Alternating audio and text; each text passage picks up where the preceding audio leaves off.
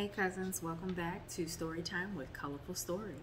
We are going to be discussing Denmark Vesey, who was considered a abolitionist, an insurrectionist, a hero, and a terrorist.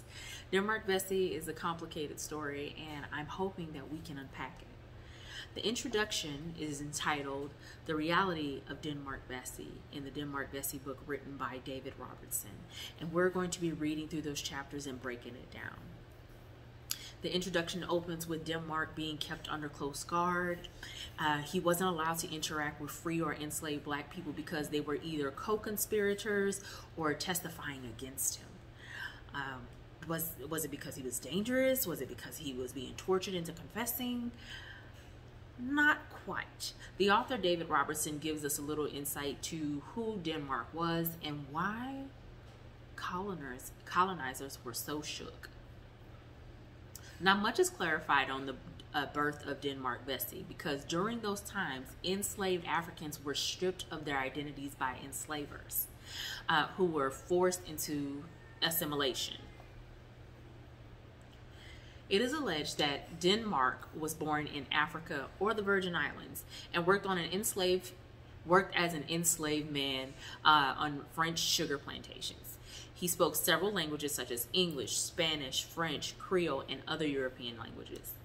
He was also well-read, which was not typical of enslaved Africans due to anti-literacy laws that banned the enslaved from reading or writing. Denmark's ability to read allowed him to dive deep into scripture as well as slave abolition pamphlets he collected. That's going to come in handy later on.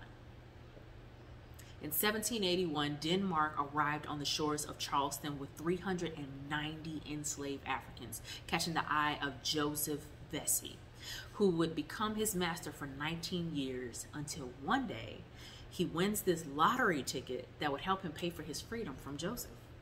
Denmark then goes on to live as a free black carpenter for 22 years until he was 60 years old when he was arrested.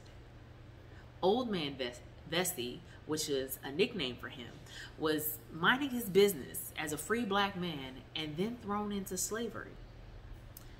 Now, I'm sure after being free for 22 years and then having been enslaved already, that wouldn't sit well with you, right?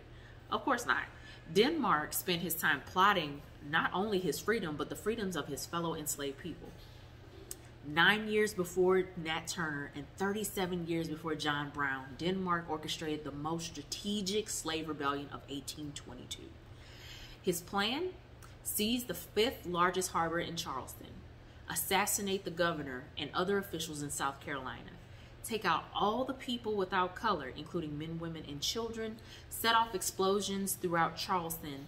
Then those people of color people who were white, who did survive, were to sail the enslaved back to Africa or to Haiti.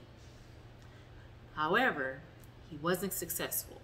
77 of his followers were either lynched or imprisoned. John C. Calhoun sent troops to the South to protect slaveholders.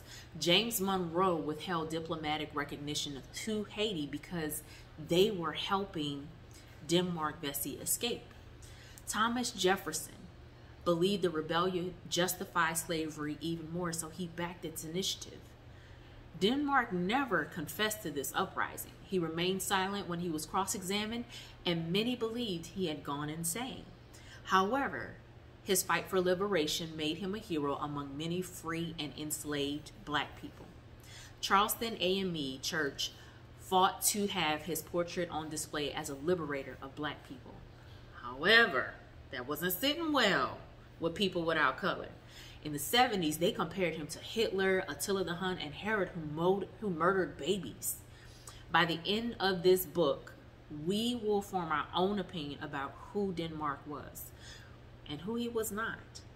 I hope you guys will check out this book with me as we break it down. I'm interested in knowing more about the history of those we may have considered heroes, but the rest of the country would not. Is it the fact that he fought for liberation of black people and many wanted them to be enslaved? Let's find out. Be sure to like, follow, and subscribe on all of my platforms, and I'll see you here for chapter 1. Talk to y'all soon.